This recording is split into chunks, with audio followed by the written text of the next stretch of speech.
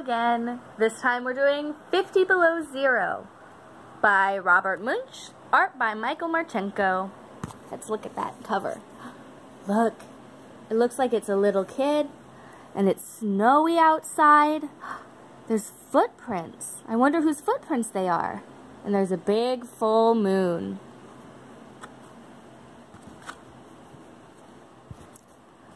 Jason was asleep. He woke up. He heard a sound in the kitchen.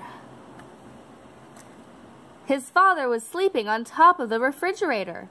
"Papa, wake up!" Jason yelled, and went back to bed.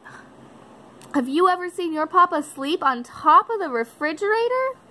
What a silly papa. Jason woke up again.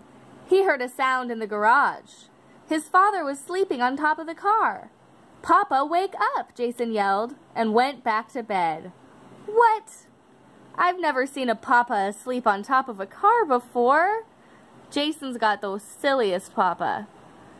Jason woke up again. He heard a sound in the woods. I wonder if those are his papa's footprints. His father was sleeping up against a tree.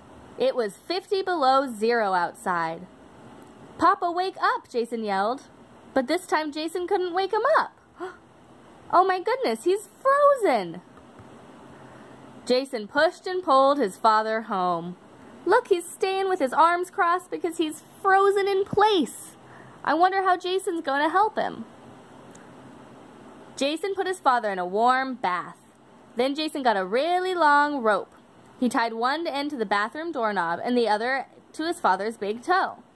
Jason went back to bed. Look! His papa's all thawed out now. He's warm and toasty.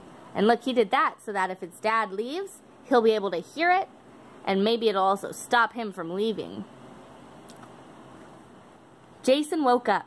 He heard a sound in the kitchen. His father was stuck in the middle of the floor. "Good," said Jason. "Now I can go to sleep." Oh yeah, look, see?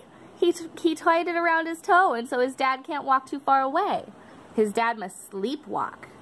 Means when he goes to sleep, he walks around. But he doesn't know that he's doing it. He's still dreaming.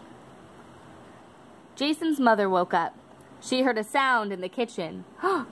Look at that! She went in the kitchen and found her husband asleep, standing up in the middle of it, and her little boy Jason, just like his papa before, asleep on top of the refrigerator.